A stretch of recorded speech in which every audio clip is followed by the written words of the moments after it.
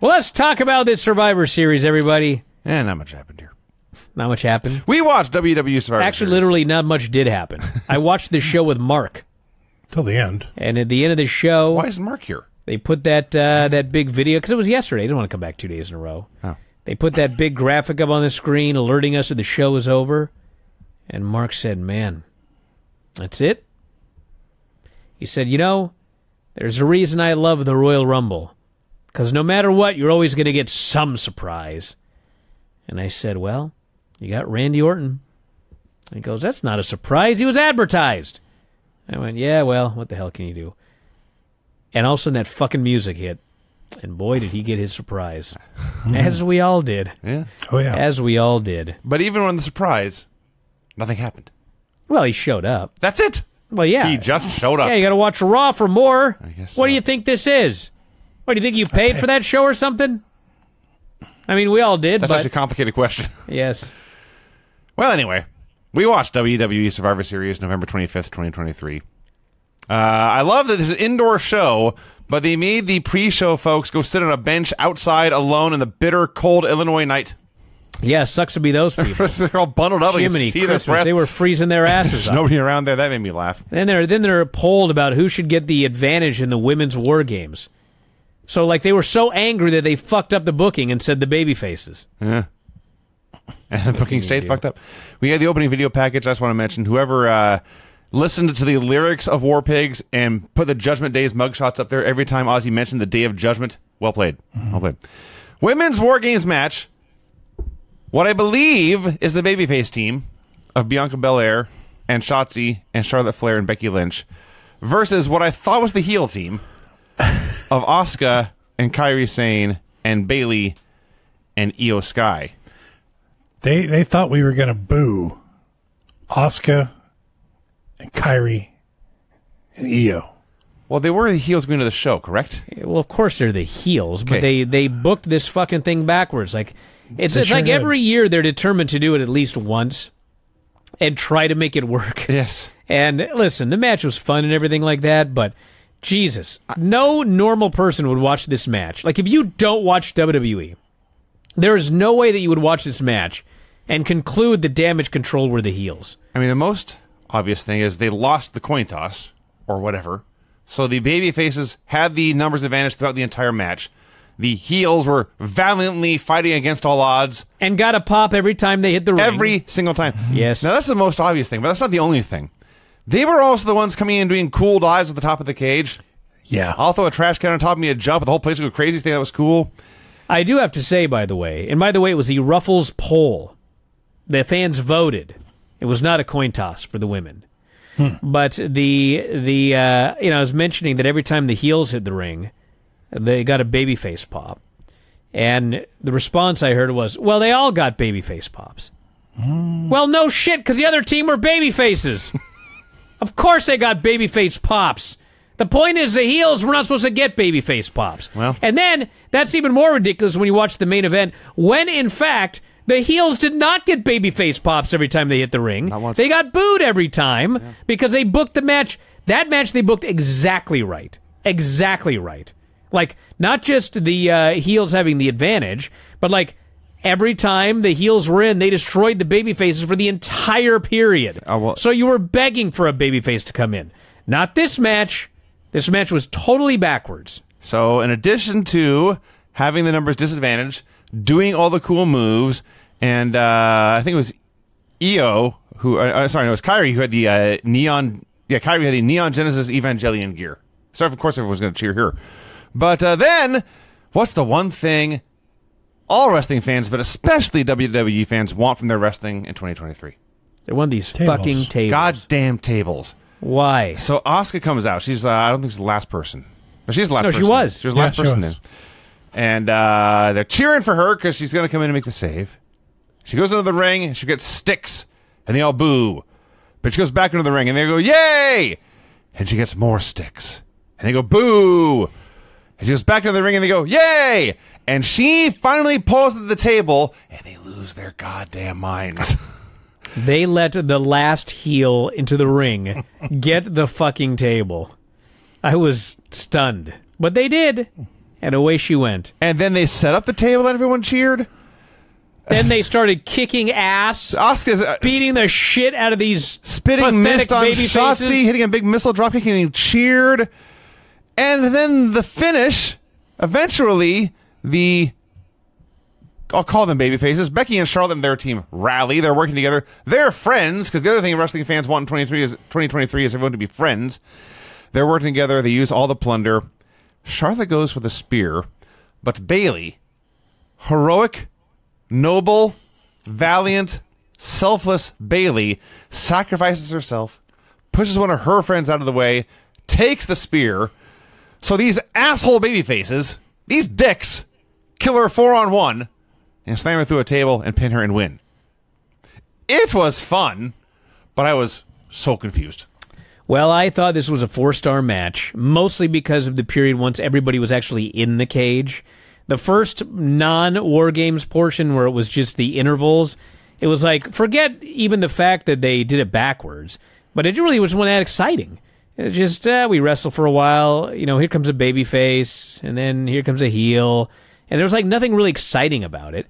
But once once everybody was in the ring, and we had the table, and now the crowd's going nuts, and their "This is awesome" chants, it became an excellent match from that point forward. And the funny thing is, I mentioned on the Dave show yesterday that the scariest spot in the match was Charlotte doing a moonsault off the cage. And it was brought to my attention, remember that spot where Io put a trash can over her head and did a high cross? Yeah. And yes, I do remember that. And that was significantly safer than when Charlotte did that moonsault. And if you don't believe me, you can go on social media and you can see a photo of the top of Io Sky's head, which has a big fucking gash from about here to here, because Charlotte did a moonsault off the cage and hit nothing but knee right on poor Io's head. I thought she killed her. And it's like every time Charlotte does that moonsault, it's never like lay out and get caught. It's always, I'm going to do a backflip, land on my feet. Everyone else, put your hands out and fall down. Well, knee right to the head of poor, and I don't think she had a concussion, thank God. I don't think she was knocked out or anything, but man, she got bonked on top of her head. And she got right back into it, did everything.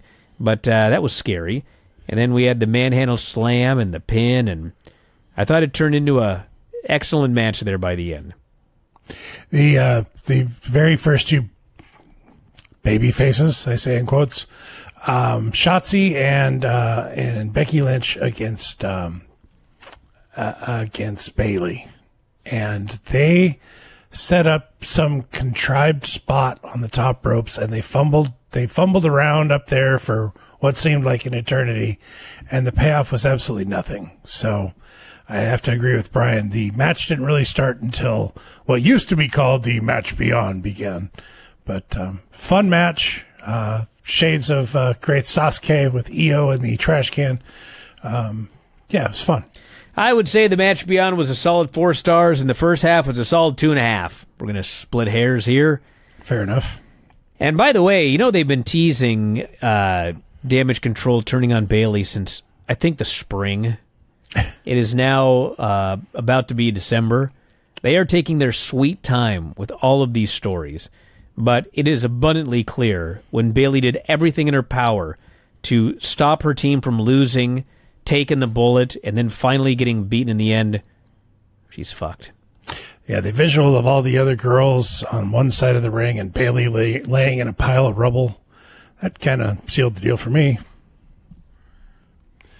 Let's see. We had a wacky commercial for Ruffles with the Alpha Academy and whoever the women's tag champs are, and Pretty Deadly and Truth, who got a giant pop in 2023. Well, he's been gone for over a year. He tore his quad, needed multiple surgeries, and this was his first appearance since he got hurt. So, yeah, he got a huge pop. Good for him. And he still looks amazing in 2023. Yeah. Sami Zayn and Jey Uso are very concerned because Randy Orton is not there yet. They tease this no-show throughout the entire show. And Jey's he's feeling guilty. Why would he team with me?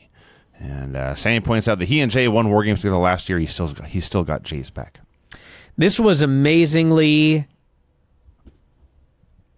Well, it seemed amazingly stupid, but it ended up being amazingly smart, what they did here.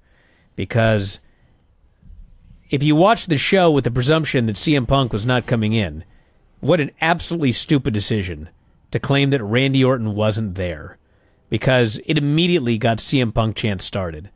And they turned the mics down, but I had people from the building telling me that they're chanting CM Punk, and I thought, why the fuck would you do this? Like, you got to get Randy out there quick, because you can't possibly be doing the match and have people chanting CM Punk, which in fact is exactly what happened in the match. But as it turns out, they were bringing back CM Punk, and so in hindsight, it was actually a remarkably clever thing that they did throughout this show here, because they got you expecting Randy Orton, a sizable portion of the crowd wanting CM Punk, and in the end, everybody got everybody that they wanted. Exactly. So it did work out great. And they did turn the mics down for the CM Punk chants, which further made me think that he wasn't coming. But I was told in the building, nobody had their CM Punk signs confiscated. Oh, really? Which should have been a clue.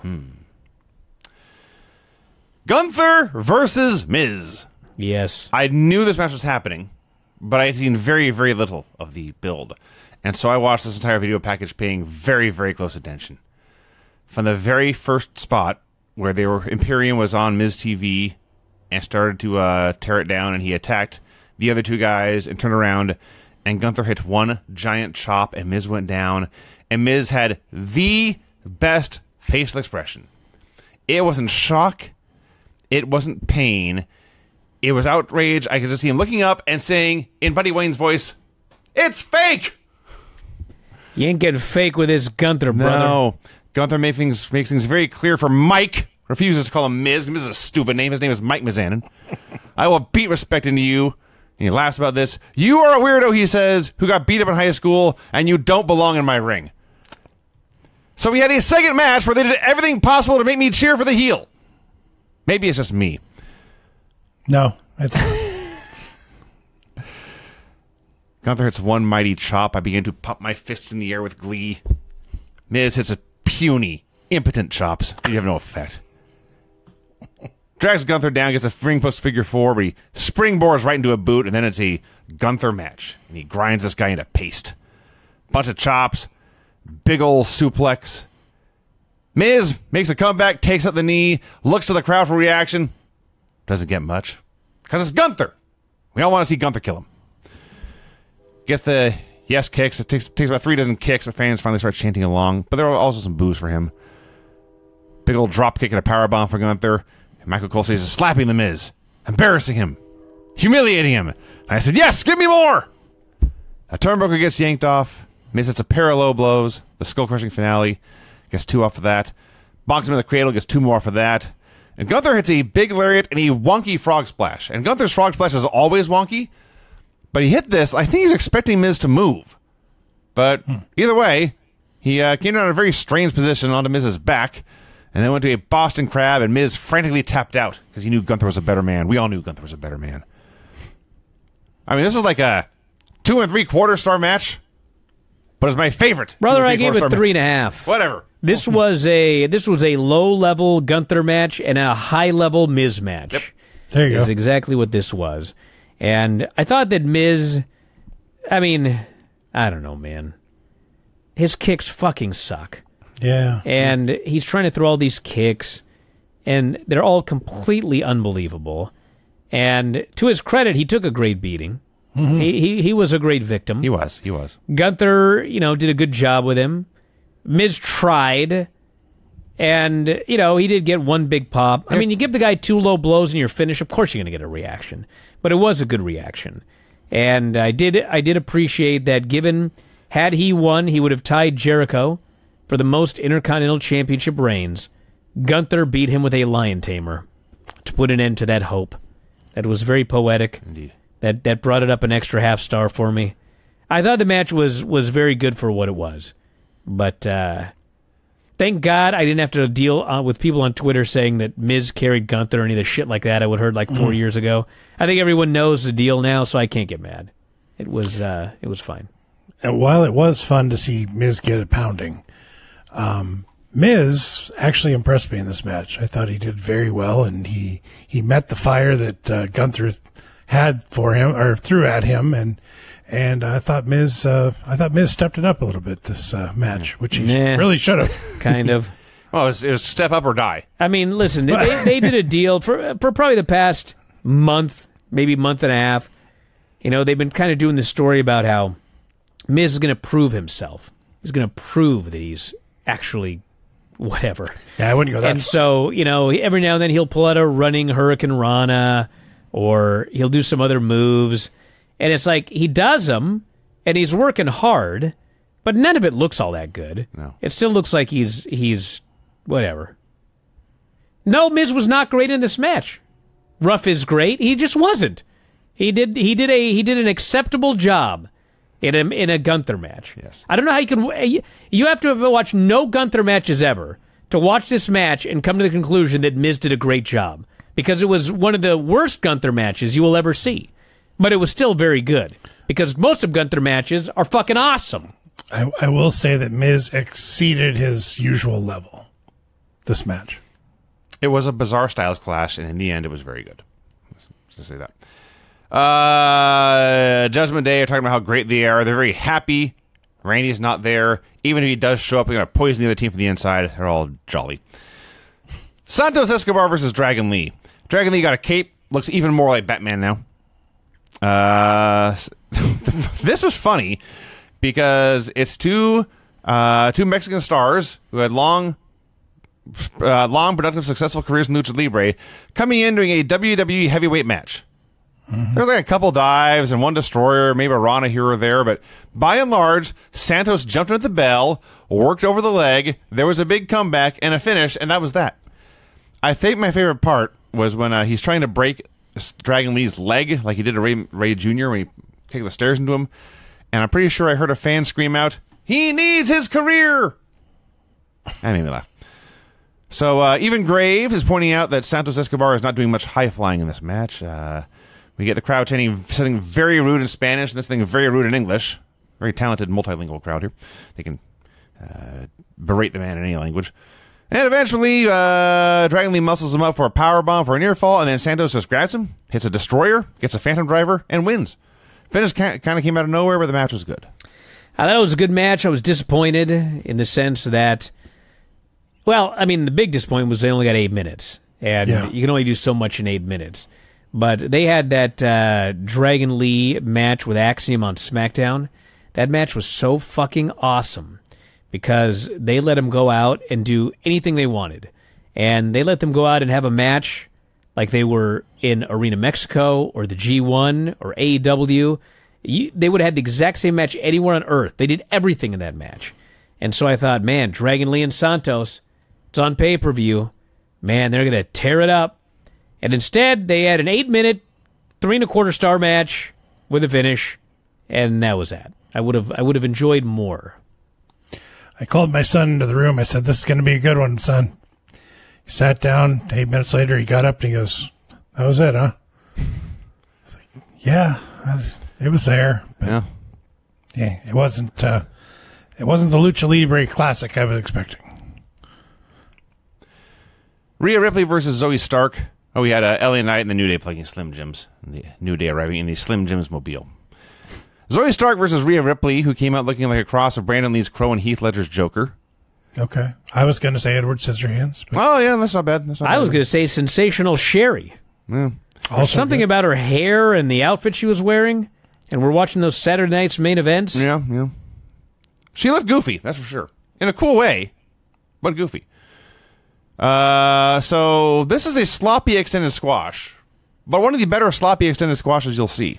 Brother, I ain't saying any match is sloppy if it is not that collision match with... Oh, that was much sloppier. Oh, my God. House of Black and Gravity and Commander. Yeah, Gravity won. My God, Gravity. And I don't mean the wrestler, I mean the force of nature. Horror. Yeah. But we're getting ahead of ourselves. So Rhea just beat her and beat her and beat her. She's in old school Super Dragon style curb stomps. Tried a Beal or a choke slam or something off the top rope, and both bodies fell, and nobody seemed sure what happened. Rhea didn't know, Zoe didn't know, the ref didn't know, none of the announcers knew, the fans didn't know. But Zoe started her comeback after that. And gets a suplex and a sliding what the fuck was that thing supposed to be off the top? I haven't got a clue. I was flabbergasted I have no idea. Like, usually I can tell what a botch spot was supposed to be. Yes. And actually, that's kind of the story of Saturday night, because there were a bunch of them on AEW as well, where, what the fuck were you trying? What were you trying here? I don't know. They just did something. I don't know who was supposed to hurt, and neither sold it. So, that was a move, all right. They did a move. The good news is they took an hour to set it up, too. So Rhea blocks the Z360, hits Riptide and wins, and there you go. Person says, I think it was supposed to be a corkscrew arm drag from No Mercy. What? What? The video game? That would be a deep cut. Yeah. You know, people have been waxing... It looked like a video game glitch. It did look like a glitch. Is what it looked like. People have been waxing nostalgic about the No Mercy and the other N64 games for, 2 decades now. And, Well, they were great. Still are, but I never heard anyone say, you know what I loved about those No Mercy games? The reverse arm drag thing. Yeah, that's one. The Alpha Academy shows off some merch, and then it's time for the men's War Games match. Randy is still not there. Cody assures his team he will make it, trust me. But for now, they go off to war. So the men's War Games match, Finn Balor, Damian Priest, Dominic Mysterio, and JD McDonough and Drew McIntyre versus Cody Rhodes and Jey Uso and Sami Zayn and Seth Rollins and Randy Orton. At the beginning, there was no Randy Orton, an empty cage. Mm-hmm. And would he make it or not? So we talked about this earlier. This was my favorite WWE War Games match because they did by far the best job of sticking to the formula until it was time. They had 5 minutes here with Finn Balor and Seth. And Seth essentially whipped his ass the entire time. And then the heels had the advantage and got in there. JD McDonough was next in. And he brought in a couple of sticks. And they just beat Seth with sticks for 3 minutes until it was time for the save. They beat him. And they choked him. There was like one hope spot. And they cut him off and choked him and beat him. That's all it is. That's all I want from War Games. I don't want 1,000 cool moves, especially from the heels. I want a beating. And they kept this up the whole way. Jay's the next man in, just watching him run into the ring. Drew's in his cage, smoldering. Can't believe this guy's still alive. So Jay's running wild until it's time for the third judgment person. Exactly. He ran wild the whole time. Yes. Yes. That's very important. This is... Because I've seen 1,000 War Games matches. Yes. Where even if they get the order of entry correct, it's like, the baby faces...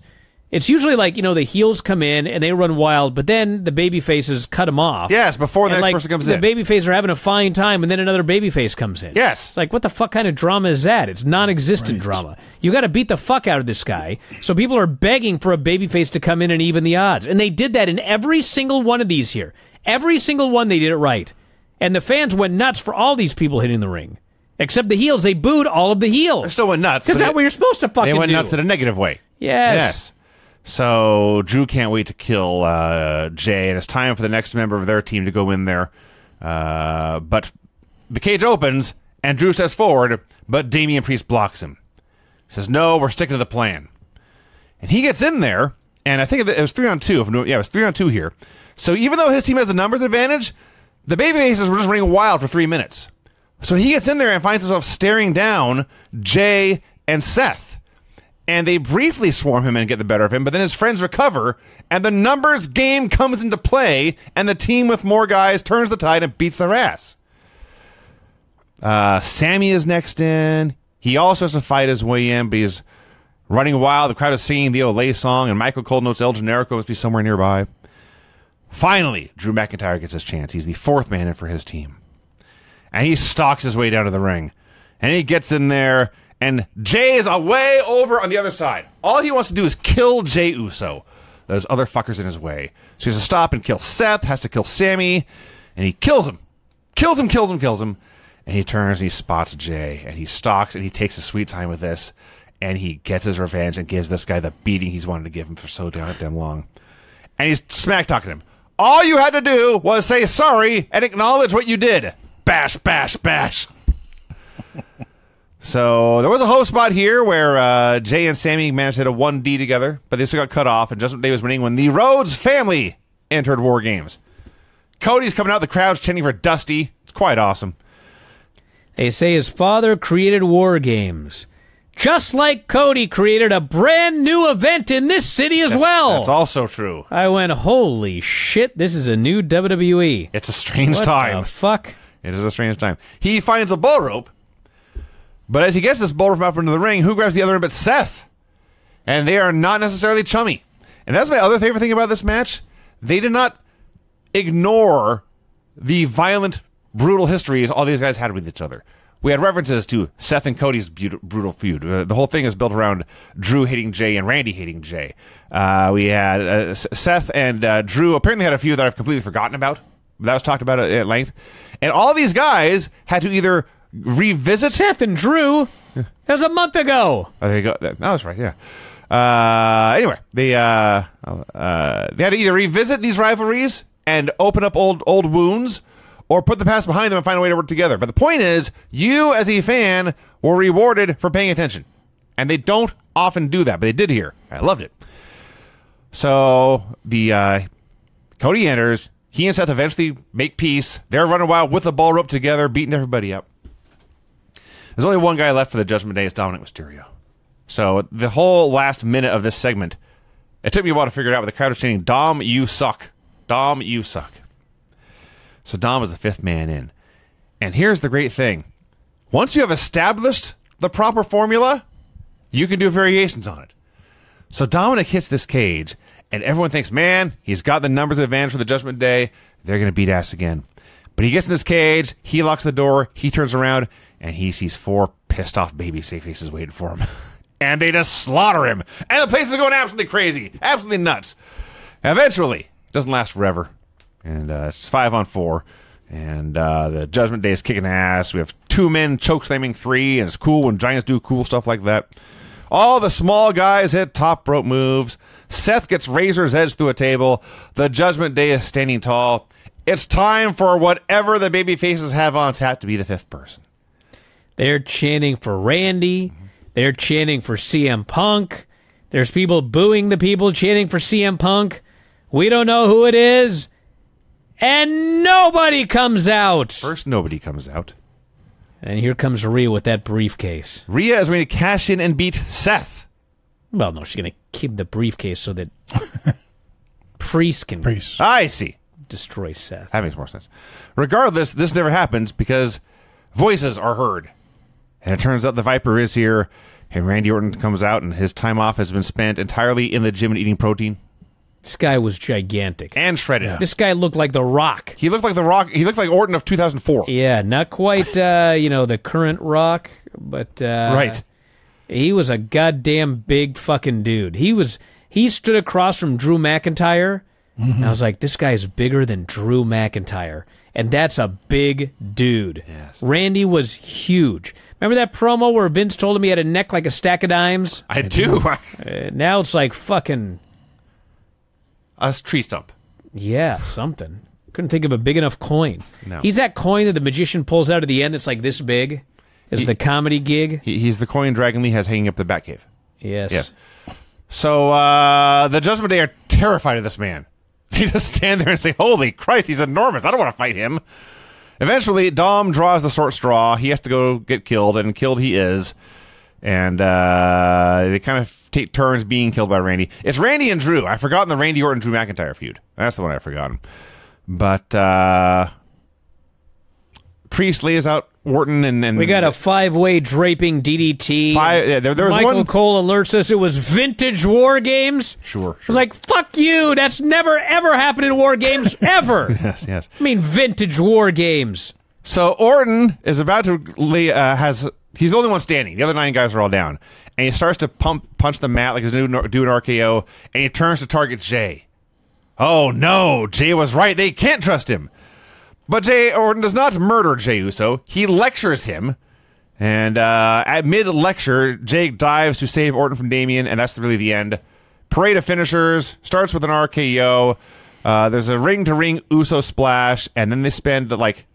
You mentioned Rhea Ripley spending an hour on the top rope. They spent forever getting JD McDonough up to the top of the cage and throwing him down into an RKO. And that's what happened. And Cody hit a crossroads on Priest, pinned him. His team won. I love this match. Well, it's very interesting that they pinned Priest. Yeah. Because they killed that JD McDonough, and he got RKO'd, and would seem to be the obvious finish, but they pinned Priest. And I think the reason that they did that is because this split is coming sooner rather than later, and Priest is going to go babyface, and that's another one they've been teasing for like 7 months or something like that. But I think that time is by imminent, I mean within the next several months. That's coming. Between now and WrestleMania? Watch it happen tomorrow. Yeah. I'll get the negative out of the way first. The Judgment Day comes out, and they are a cool-looking bunch of heels. They all got their outfits, and everything about them is cool. And this Seth Rollins comes out, and he's got 2 MyPillows strapped to each shoulder. He's a tool.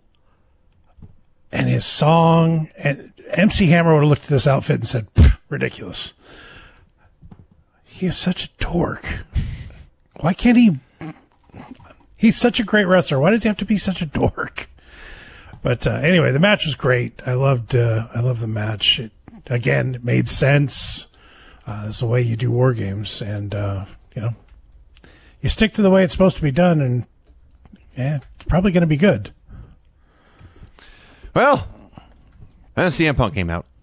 He sure did. And that was very clever. They put that fucking graphic on the screen. It was. I was showing copyright Mark logo the door. and all this. Yeah. And they hit this guy's music, and holy shit. It's funny because, there were CM Punk chants, but there weren't that many. And it wasn't that loud. And every time they started, there would be people that would boo them when they started to do the chant. And, the amazing thing is, the reason they signed CM Punk was they've decided this is what the fans want. And the funny thing is, I watch every single one of these shows, and there have been Punk teases for a long time, and it never got that big of a reaction. Shinsuke Nakamura, for 2 straight weeks, was using the GTS in matches. And the first week, he did the GTS on the stage, and there was no reaction whatsoever. And then, people were like, well, it was on the stage. Maybe people didn't see it. Like, you couldn't see something on the fucking stage. And then, so the next week, he does it right smack dab in the middle of the ring. No reaction. No CM Punk chants. Nothing. So I thought, man, these people don't give a shit about CM Punk. And so they did this show, and then they did that tease that Randy wouldn't be there, and you got the first CM Punk chant. And then we did have chants off and on in the main event, but, every time the chant got started, another group would try to boo them down. But then, man, they hit this guy's music, and every last single person in this building lost their fucking minds. They went crazy for this guy. And he came out, and he celebrated with the people, and he hugged these fans here in Chicago, and he let him scream into the camera while he stood there smirking. And he's back, brother. And we'll see how it goes when he does his first Raw appearance in 10 years tomorrow night in Nashville. Perfect. Nashville, Tennessee. How about that? What's the over-under on how long he stays this time? I don't know if we have an over-under. There's got to be. He's got to piss somebody off, already. Well, there was some definitely people that weren't thrilled. But I actually heard the morale was far lower in AEW, actually. I'm sure that's true. The second time or the first time? Yesterday. Really? They thought that him showing up there just made them look totally second rate. Well, and this guy won. And, part of the problem was if you watch Survivor Series in Collision, they were second rate. Holy smokes. On November 25th, 2023, AEW was second rate. That Collision show. Let's just be clear. Jiminy fucking Christmas. And I should mention that I've been on a roll of being never wrong, but in fact, I made a $100 bet with Eddie that CM Punk was not going to be in Chicago. And in fact, Eddie won. Oh.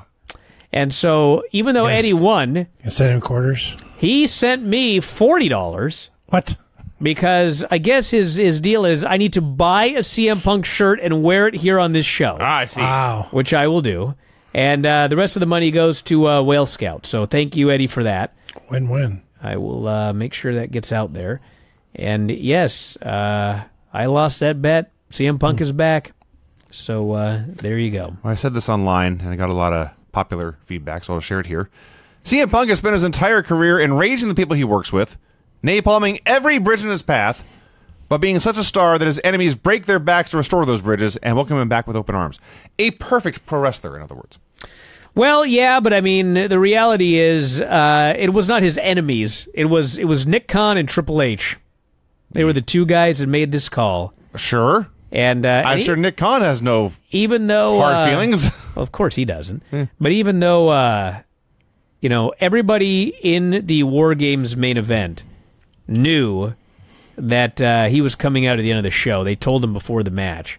It's like they didn't tell anybody else. Yeah. And nobody knew. And I got to figure out what's going on with like all those weird teases that they had, because Corey Graves was saying all sorts of weird things, and that Nakamura GTS 2 weeks in a row, and then never again, by the way. They totally dropped it after the first 2 weeks. I got to find out who knew what when and all of that. But it was a very well-kept secret from everybody, which led a lot of people to be very unhappy that they were kept in the dark about this one. Not to stir the turd, but I will read what I wrote on Twitter. Imagine beating cancer and then wanting it back. Yeah, well, we'll see how it plays out. We'll see how it goes. Maybe it'll be great. It might be. I got to give it up to Punk, though. I did laugh.